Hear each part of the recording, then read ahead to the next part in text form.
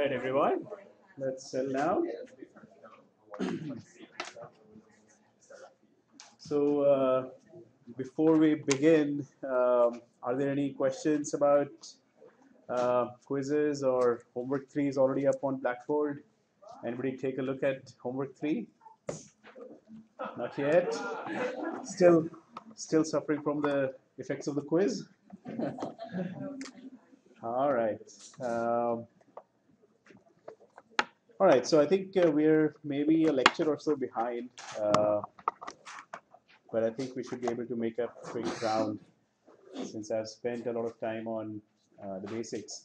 So what I'll quickly do is remind you where we were last time, and then we'll continue off with this calculus of scalars, vectors, and tensors, and hopefully that should be that will be the end of this mathematical preliminaries, the chapter 1 that we have been talking about. So just to refresh your memory, we were saying last time that all these physical quantities, scalars, vectors, and tensors occur as fields, meaning each and every point in our deformable body is associated with different quantities, and we want to be able to work with these fields, how they vary from point to point.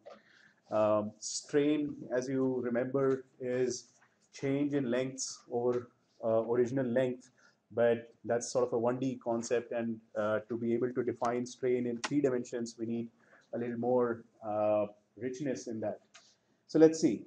We were doing last time an example of, or the definition really, of a derivative of a scalar field in 1 dimension, which was this function f of x. We are very familiar with the definition of the derivative in 1 dimension, but I also suggested that a more general definition that is also applicable in 2D and 3D is given by this flux. So flux of whatever function you have, it could be a scalar, a vector, a tensor, over the boundary of the body that you're considering, or the small infinitesimal element that you're considering, and divided by the measure of that body. In this case, it's a 1-dimensional body, so it's a length is a measure. In a 2-dimensional body, the area would be a measure. A 3-dimensional, obviously, a volume would be a measure. So this definition of a derivative will scale very nicely for 2D and 3D, as we'll see in a little bit. We also introduced this, or revised this fundamental theorem of calculus, which allows you to do integrals. So just as we had this function of a single variable, if we were to plot the derivative of that function, maybe something like this, and we want to calculate the integral of that derivative between 2 points, as long as it is a continuous function, you're hopefully familiar with this construction that you can chop up the area under the surface in rectangles, and this sum that I have written out here, this sum of n rectangles as n tends to infinity will converge to the integral of this derivative, which obviously will be the difference in the values of the original function between a and b. Right? So you calculate the function value at a and b of the original function. That would be the area under the curve for the derivative. So here what we basically outlined was how it works for scalars in 1 dimension. Okay, there are 2 things that we need to keep in mind: the derivatives and the integrals. This is the exact same thing that we'll try to talk about for scalars, vectors, and tensors in 2D and 3D. Okay, so these 2 operations is what we're going to talk about. Let's take a first look at what a scalar field even looks like in 2D and in 3D. So a scalar field in 1D, as I just pointed out, was just a function, f of x, right? In 2D, when you have x and y, or maybe you want to call it x1 and x2, so you have a plane, x1 and x2. At each point in the plane, you have some function value, okay? That's what a function would look like in 2D. So this plane right here, it goes from -3 to +3, -3 to +3. And if you go to any point on that plane, you have this function. This function could be some weird function, but it's a unique scalar function of two variables. You can plot the value of that function in the third dimension. That's what a scalar function of two variables looks like. And let me see yeah, I do have this figure on MATLAB as well. So you can see that this function, if you actually were to try to rotate this function, or maybe take a top view of this function, that you have now one of the axes which is x1, the other axis x2. Go to any point in that plane, x1, x2, and the color represents its value. More red means more positive values, more blue means more negative values. So that's what a function of a scalar function of two variables looks like. Any guesses what a scalar? So actually, before I do that, you can represent that scalar function as a color, or you can visualize it as a function value in 3D, in the third dimension. So for 2D functions, you'd still have the third dimension to represent its value. But the question is, what do you do for a three-dimensional scalar field? Yeah, you can use color. So you don't have a fourth dimension to plot a function value. So for three-dimensional scalar fields, for example, in this body that I'm showing, maybe I could be plotting temperature, or I could be plotting some component of stress. And again, along the color bar, you have the function values. So in 3D, you don't have an option of plotting it like a surface or something. You have to use colors to plot a scalar function value. That's what it looks like. That's what a function, scalar function of three variables looks like. All right. So first derivative that we are going to look at is something called a directional derivative. So let me try to first explain what the concept is, and then we'll see how we can compute this directional derivative. The idea is that that given a scalar function of two variables or of three variables, let's say we are talking about this scalar function. You want to find its derivative at some point in the x1, x2 space. Okay. So I'll go to some point in that x1, x2 space. Give me a point, go to that point. I have the function value at that point, and I also want to know how the function varies in the neighborhood of that point. Okay. Now let me ask you this: is there a unique value of how the function varies at that point? Meaning, is there some just like in 1D? If I ask you how does the function vary at a point, you could just say df dx. That's the derivative. That's how it varies at that point. In 2D, if I'm at a point, I'm at some point on this surface. I could be sloping down this way. Here. The slopes could be different in all different directions, right? So it's very important to recognize that if you're at a point in 2D in different directions, you might have different values of the derivative. The function will be changing at different rates. And that's exactly what this directional derivative captures. So for example, if I'm at a point x, if I go in some direction n from x, in that direction, the rate of change of that function in that direction will be what the directional derivative would be. For example, if you consider my arm here to be the x vector and this pen here to be the n vector, then as I go in all different directions, the value of the function will change at different rates. Maybe in some direction the value decreases, maybe in the opposite direction the value increases, maybe in the perpendicular direction the value remains the same of the function. Okay, so that's what a directional derivative captures. And the way it is defined is this: that we will calculate the function value x plus some small number epsilon in the direction of n. Can you tell me what this thing is? We're talking about the function value at x, that was the original point x. We will move in the direction of n by a small amount epsilon. That's what this number is, right? Or this vector is, x plus epsilon n.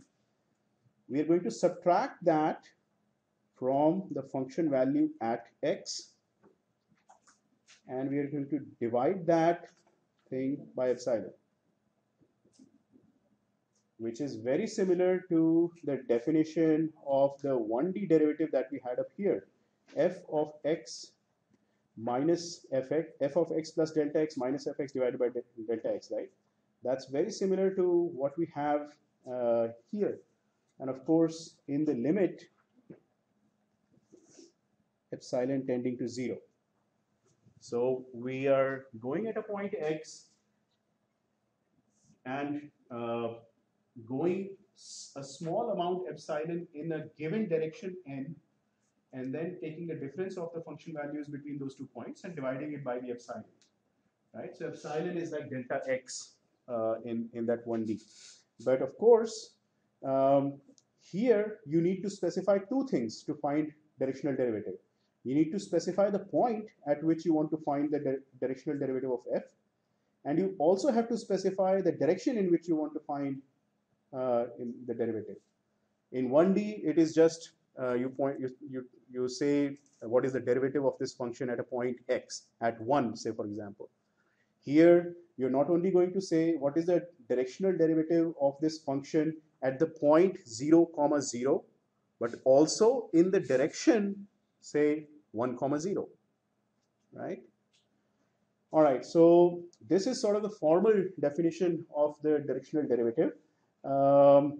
And we can show that this happens to be the same as d over d epsilon of f of x plus epsilon n. You calculate the derivative of that function first, and after you calculate the derivative, you set epsilon equal to 0, right? So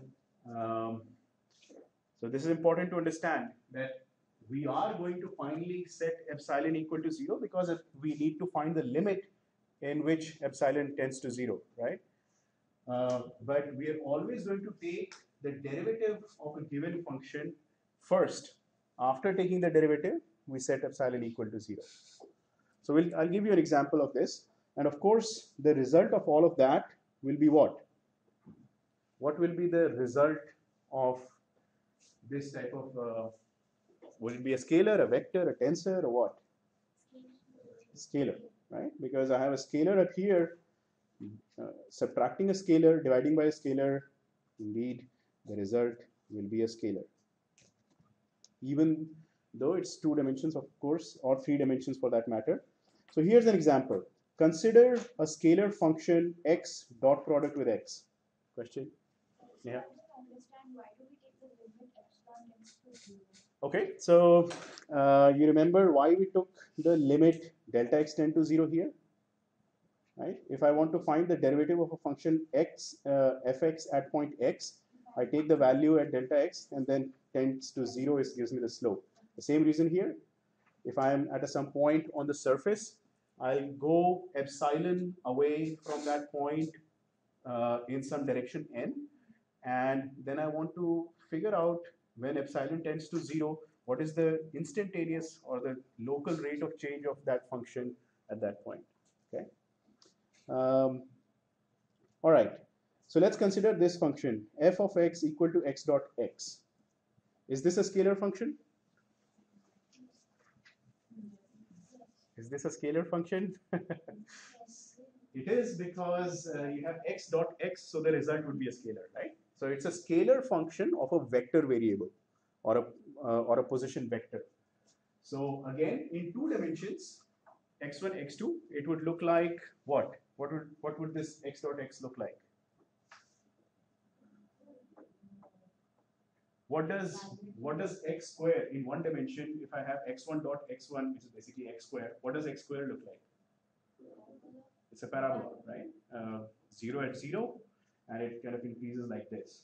In x2, you have the same parabola, exactly the same, and in any other direction, it'd be like a sort of an intermediate parabola. So if you take that one-dimensional parabola and kind of revolve it around the y-axis, that's what x square would look like, right? Indeed, that is very conceptually, it is similar to this idea that if I have x1, x2, I am plotting a surface of, of that function. So now what I want to find out is its directional derivative in some direction n. I don't know what that direction is. It could be any direction, but I want to find out its directional derivative in some direction n. So what we'll do is to follow the definition, this definition right here. We're going to say that it is equal to d over d epsilon of the function of the same function of x plus epsilon n. So what that means is that wherever I have x, I'm going to replace that with x plus epsilon n. If I do that, what we get is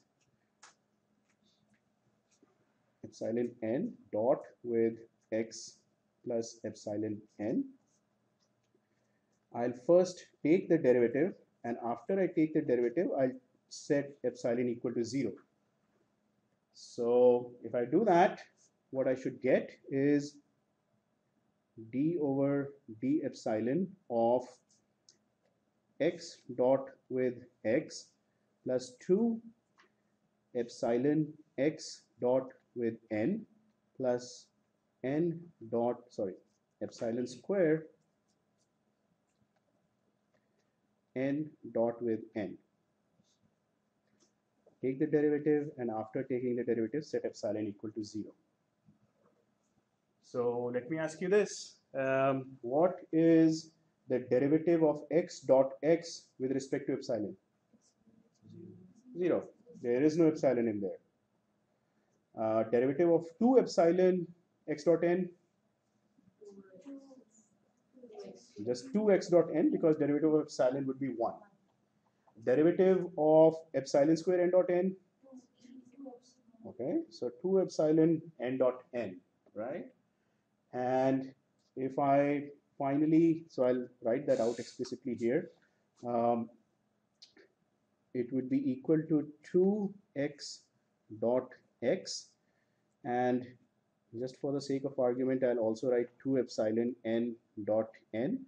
But just as I said, if I set epsilon equal to 0 here, after taking the derivative, this epsilon also goes away. Am I missing something? Oh, sorry, x dot n, not x dot x.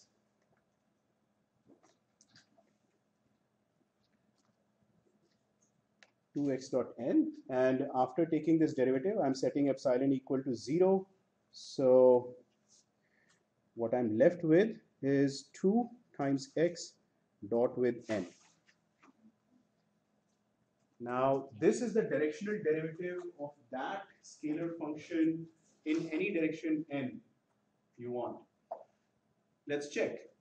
If I am at some point, maybe I can pull up that function as well.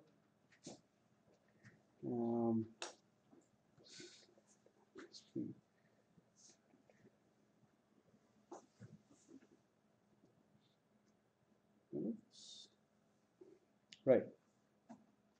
So this is what that x square function looks like, right? I'm just plotting it between -2 to +2 on x1, -2 to +2 on x2. And again, I could rotate this and see that from the top view, actually it should be perfect circle, so that we can get with axis equal. Right. So that's the top view of that function. Blue values are closer to 0.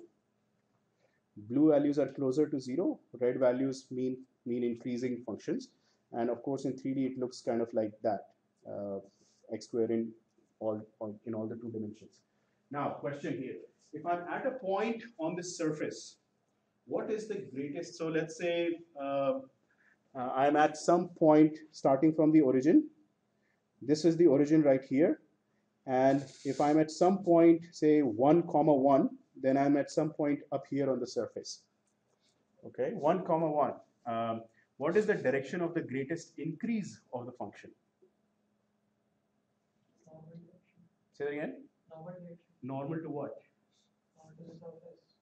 Normal to the surface. The surface is actually in 3D, right? So maybe just so that we don't think about in those terms, let me look at the top view. This is the 2D function that we have. So I'm at some point 1, 1. At that point, if I want to find how the function changes, obviously it changes by different amounts in different directions. What is the direction of the greatest increase of this function? The radial direction, which happens to be same as the position vector in this case, right? X is also a radial direction. So X indeed is, if I take if I take this value and if I choose n, the direction in which I want to find the derivative, if I take n same as x, a unit vector same in the x direction, then the dot product would be maximum, correct? Dot product would be maximum because cosine of 0 would be 1. That's what dot product does. In any other direction, cosine of that angle would be less than 1. It would, the direction of greatest decrease will be negative x, right? Because cosine of that angle between x and n will be negative 1. What would be the direction of no function change? Tangential direction. So basically, if I were to go in this figure at some point 1, 1 here, then in this direction is the greatest increase, this direction is the greatest decrease, and the tangential direction is the greatest, or the tangential direction is the direction for no change. So depending upon the value of n, you are getting different amounts of directional derivatives, which makes sense because in different directions, the function value will change by different amounts, right? Okay. So once again, what we do to find a directional derivative is to take the derivative of the given function. Wherever in that given function we have x, we replace that with x plus epsilon x. We take the derivative first. After taking the derivative, we set epsilon equal to 0, and what we are left with is the directional derivative. And I think physically understanding what it means is more important than sort of knowing how to compute it. How about in 3D? Can this function be extended to 3D?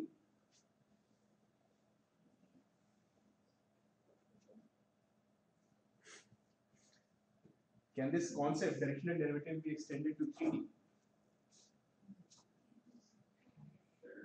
Yeah, sure.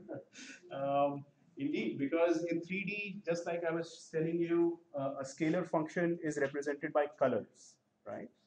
So just like on that right-hand side picture, that could be an example of, this could be an example of a scalar field over this body. What would this particular scalar field look like, x dot x in 3D? What would it look like?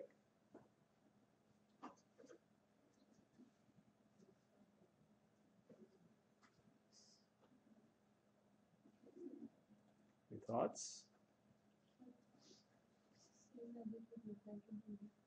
Similar to that. So this was what it looked like in 2D on a plain paper. If we plot the color, we have 0 values are blue, increasing values are red. In 3D, it would be a similar picture, but except on a plane, it would be in 3D. So at the origin, you would have blue. As you move out, you would have more and more red, right? So in any radial direction from the origin, it would be spheres instead of circles, right? So that's what I'm showing you on this figure as well.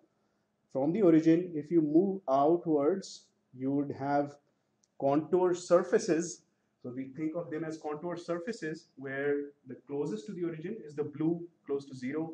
And of course, away concentric spheres would be increasing values. That's what this scalar field x dot x would look like in 3D. Okay. Now to the question: if I'm at some point in this three-dimensional space, I have some color at that point. That color represents the function value, correct? So 1, comma 1, comma 1. Let's say if I'm at that point, 1, comma 1, comma 1, I have the function value. What's the function value at that point? Yeah, you're right, 3.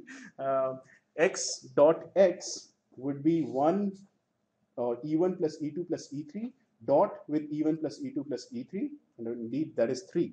The function value at 1 comma 1 comma 1 is 3. And what would be the direction of greatest increase of the function? Again, the radial direction, right? So if I'm at 1 comma 1 comma 1, I want to keep on going in that direction to get the maximum increase of a function, which again is not surprising because this value that we calculated still holds. This directional derivative that we calculated still holds. In 3D also, the dot product means the same thing, cosine of the angle between two vectors, right? So, and of course, the direction of greatest decrease would be negative x, just like it was in the 2D case. But what about direction of no increase of function? So there is, yeah, so the contour surface is a sphere now, right? Which means that if I'm at a point on that contour surface x, there are infinitely many directions that are tangent to the surface at that point. If you are at that point, and if you are within that surface, any direction within that surface is a tangent to that surface, and that would be a direction of no increase or decrease of that function. So if your n is in that surface, you do not change the function value. Okay, so a little bit of three-dimensional imagining is needed here, but essentially the concept is very similar to what you had in 1D. All we are doing is we are extending it to 2D and 3D, and since there is 2D and 3D, we have this additional complication of defining a direction of change. Questions? Any particular question on this? All right, I'll let you digest all of that. Let me talk about a different type of a derivative of a scalar field. This is a gradient of a scalar field, okay? Gradient of a scalar field is the direction and actually magnitude of the maximum change, especially the maximum increase of a scalar field. So we've been talking about this x dot x function, which can be written as xi dot xi, right? I is repeated, so that means x1 plus x2 plus x3 in terms of components, it's given by this function.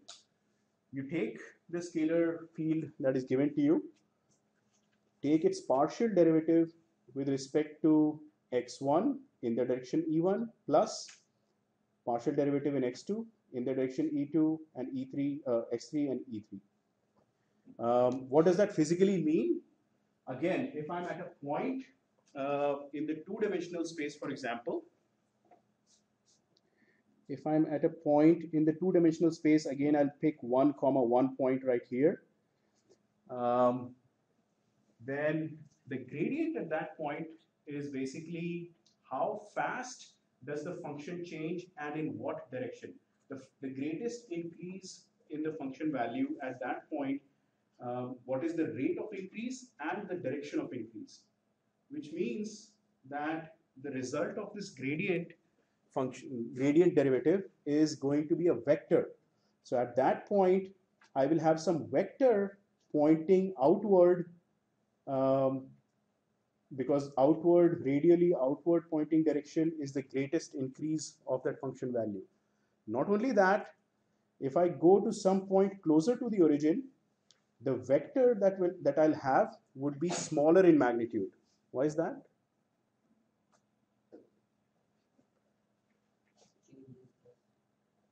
Change is slower near the origin, right? So I'll go back to maybe the corresponding 1D concept. If I were to plot a 1D function x square, something like this, then at 1, I have the function value as 1. and the derivative is 2x, right? df dx is 2x. So the derivative is also represents the slope. The slope at a point out here in x is much greater. The slope at a point here is smaller. At even closer to the origin, it is even smaller, correct? As x increases, the slope of that increase also increases. That's exactly the same thing that's going on in this figure. At the origin, um, the directional derivative is what? What is the directional derivative of this function in any direction at the origin?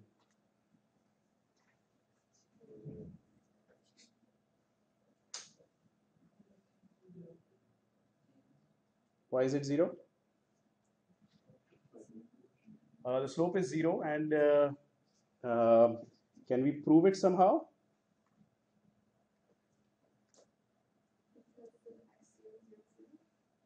That's true. So derivative or the directional derivative of that function at any point is given by 2 times x dot n. X is 0, directional derivative is 0, right? Um, if I go to a point out here at any point x, so if this is the origin right here, 0 comma 0 is the origin. If I go to some point x, in the same direction is the greatest increase, which is what I was plotting here with this function. In the direction x, the rate of increase of x keeps on increasing, right? Because the derivative is 2x here. So what this means in this two-dimensional figure is that, where is that? That the derivative of this function, this is the x square or x dot x function in 2 dimensions. If I were to look at the gradient, it would produce a vector. It would produce a vector, and the vector at each point would produce a vector field. So the gradient of a scalar function or a scalar field is a vector field. So, and what would that vector field look like? That vector field would look like this. If I'm at the origin, my derivatives are 0. So 0, no arrows here. If I go to some point 1 comma 1, I have my vector field pointing outward in that direction and an arrow there. As I keep on going outward, the length of that arrow increases. Okay. Looks like looks like it's all getting more difficult to digest, right? So okay, this will require some imagination on your part. You have to basically, first of all, understand uh, what this derivative would look like. In this particular case, the scalar field we have is just one function value, which we represented with color, or the height of the surface. We want to know how it changes and what is the fastest fastest direction of increase. So if I go to some point here, the arrow at that point represents represents the direction and the magnitude of that increase. Okay. Okay. So let's see what the gradient of this particular function looks like. We know that it can be calculated in terms of components as df dx I and ei, which means partial of xi partial of xj ej. Is this expression that I've written different from this expression? This expression here, is that different from this definition that I gave you? I did use j there, but that's perfectly fine because I cannot repeat I there. I've already used I here, right? So what would that be? How can I calculate this partial derivative? Partial of xi with respect to xj. This is something that you have done. So maybe take a minute, see if you can calculate what that partial derivative would be, and then I'll do it on the screen.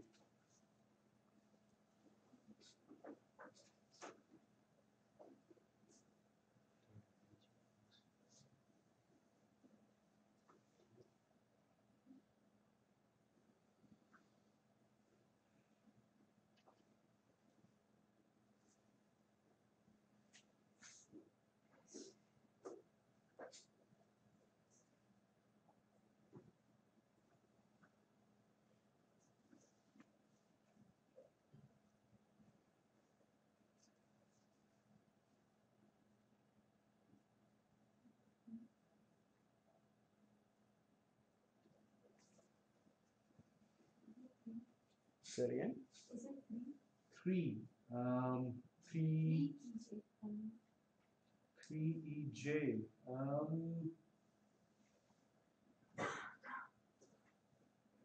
How do you get 3EJ? Well, first of all, note that on the right hand side you have two I's and two J's. Both are repeated indices, right? So you cannot have a free index in your answer. If 3EJ has J as a free index. What's that? 2xjej. Okay, let's see if that's correct. And how do you get that? We will first use the product rule on this. So we'll get partial of xi with respect to xj, and I'll keep xi out here, and ej plus the derivative of the second one, so I will have xi partial xi xj and ej. All I did was break up that xi product into two terms. Okay. What is the derivative of xi with respect to xj? So maybe the way to think about that would be partial of xi xj, depending upon the values of I and j, could be one of 9 values, right? When I is 1, j is 1, I have delta x1 with respect to x1, which is 1. Partial of x1 with partial of x2 is 0. Partial of x1 with partial of x3 is 0. Similarly, x2 with x1 is 0. x2 with x2 is 1. x2 with x3 is 0. And similarly, you'll get 3 more values. Does this look familiar? Right, it would be 0, 0, 1 here of x3 with x1, x3 with x2, and x3 with x3. And indeed, this is equal to delta ij, the canonical delta. If I and j are the same, the value of this derivative is 1. I and j are different, the value is 0. So in both these cases, I get delta ij, and I can contract j out with this j and replace it with I, this j and this j replace it with I, and what I get is xi ei plus xi ei, which is nothing but 2 xi ei, which is nothing but 2x. What a surprise. I get 2x here. What was the derivative of x squared? 2x. Here as well, x dot x, the gradient of x dot x turned out to be 2x, the vector 2x. Okay. So again, the gradient of a scalar field came out to be a vector field. What does a vector field look like? It looks like a bunch of arrows. Each point in the space is associated with some arrow, some vector. That's what a vector field is, right? And indeed, at 0, there is 0 vector. As you go out in x, you get bigger and bigger arrows that are proportional to the magnitude of x itself. Okay, so think about the scalar field as a function value For 2 dimensions, it will be a function value in the third dimension, or for 3 dimensions, it will be a function value related to color. That's what a scalar field looks like. A vector field looks like a bunch of arrows associated in the entire space, right? If it's a 2D space, I'll have a plane which is full of arrows. If it's a 3D space, it would be, of course, a cube or a sphere full of all these types of arrows. Okay, so all right, I'll keep going here. Let me ask you this. This operation, the gradient, the way that I defined the gradient was, you give me a scalar field, I'll find the direction and magnitude of the greatest increase of that function at each point in the space. That's how I define the gradient, right? In this definition, did I define a coordinate system? No. Gradient is something that is a physical concept. You give me a scalar field, I'll go to each point in that scalar field and find the direction and magnitude of the greatest increase of that function. That's what a gradient is. In that definition, I have not used a coordinate system anywhere. But the way that I defined the gradient here, it does use a coordinate system, right? So to get away from, or to come up with a more general definition of a gradient that does not use a coordinate system, we can define it in this manner. So in 2D, the gradient can be defined as the same definition that we came up with in the one-dimensional case. We will say that we will take the function value f, it's a scalar function, and I will take the flux of that function, right? So remember the 1D definition. Flux of f over the boundary of delta x and divided by the measure of that delta x. So let's try to extend that to 2D. I have some space x1, x2 in 2D. I have some scalar function f. I'll go to a point x, define a small body, a small infinitesimal area around that. I'm calling that area here as this area B. I'm going to also take the flux of that function, which would be f times n. That's what the 1D thing was, right? F times n. That's the flux of that function. I'm going to take the integral of that area over the entire boundary of that element. The boundary of this element is this square boundary in this case. Doesn't have to be square. It could be any arbitrary infinitesimal area here. So the integral of f over the boundary of this body B, I'm going to write that here, boundary of this body B, and divided by 1 over area of that body, area of that patch B, which is the measure of that, the area of that patch is in the denominator. Flux of that function over the boundary of that patch is in the numerator. The flux has to be an integral because this is 2 dimensions. In 2 dimensions, the boundary is a curve, right? If I have a 2-dimensional surface, the boundary of that surface would be a curve. So to find the flux of anything over the boundary of a surface, I would have to do a surface or a curve line integral over that curve. Okay, so that's how a 2-dimensional gradient is defined. Indeed, it would be a vector because already you can see f times n, scalar times a vector integral would give me a vector. So that would associate a vector field with as a gradient of a scalar field. In the same way, in 3 dimensions, I now have a small cube, for example. If I have a scalar field in 3D, I go to a point, find some small infinitesimal body around that point, and the boundary of that small body would be what? A line, an area, a point, or what? Boundary of that. So let's say, yeah, it would be a surface. If it's a 3-dimensional object, the boundary of that 3-dimensional object would be a surface.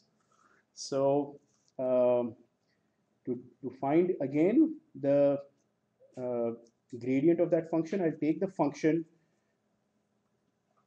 multiply that with the outward normal n on the boundary. So for example, on this face, the outward normal could be n pointing this way.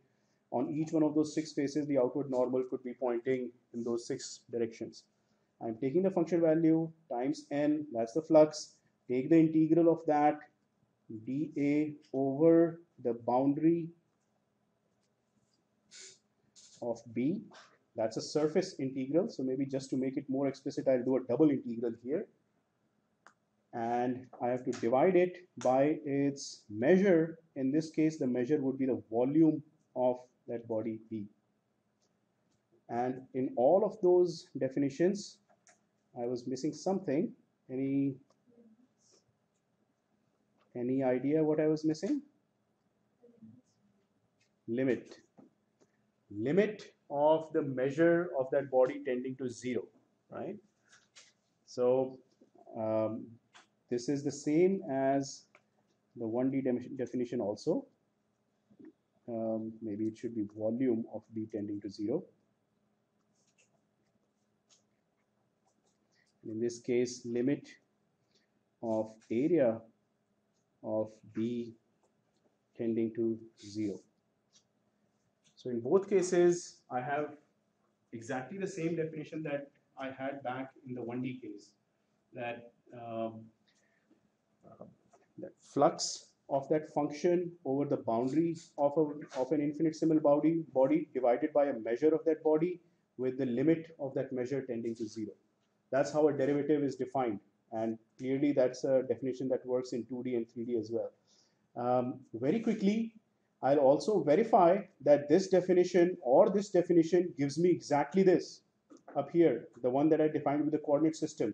And I'll actually not go through the details of this derivation, but I'll kind of explain that and let you figure the rest of it out. To verify that, to find the gradient, to verify that the gradient of a scalar function gives me a vector field given by this df dxi ei. Let's try to apply it for a particular choice of that infinitesimal body. In this case, my x is at the corner of that point, okay? So I have a scalar field at the corner of that point. I have this x, and I'm going to take my body B as a cube of side delta x1, delta x2, and delta x3. That's my cube. Finally, I'm going to tend all of these delta x1, delta x2, delta x3 as 0. But let's see what the flux of that function is. This body, of course, has 6 bounding surfaces, right?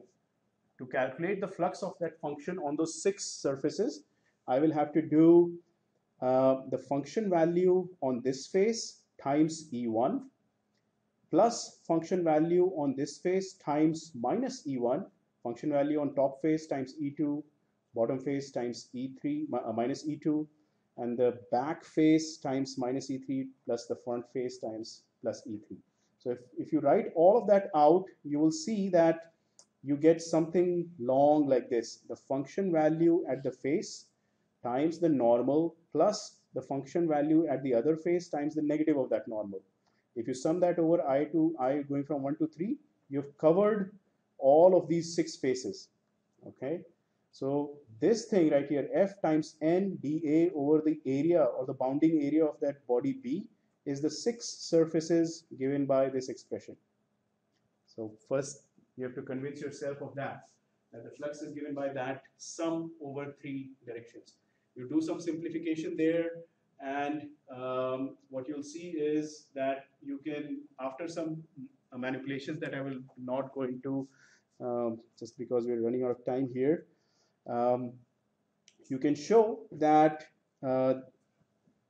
if you take this flux divided by this volume, the volume of course will be something like A1, that's A1 times delta x1, or it could be A2 times delta x2, or A3 times delta x3. If you take that flux divided by its volume, do some manipulations, you get back to the original component definition that we had up there. So So the point is that this way of defining derivative or gradient of a scalar function using a coordinate independent, this definition does not rely upon any coordinates. It gives you back the coordinate dependent definition of the gradient function. Okay. All right. So let's stop here, and just as a suggestion, we are going to be delving very deep into this derivative business of scalar fields, vector fields, tensor fields. We're just getting warmed up right now. Okay, so scalar fields is nothing. We'll go to vector fields and tensor fields. So if it's been a time, if it's been some time before since you've seen derivatives like divergence, curl, gradient, uh, it might be worth your while to revise that and maybe even read ahead in the book, and then we can have a more you can bring your questions to class rather than sort of trying to revisit it for the first time during the lecture. Okay, all right, so I'll stop here. We'll come back and finish this topic off on Monday, and that will allow you to solve all of the problems on the homework. But at least this one should get you started on the first two problems, I think. Okay.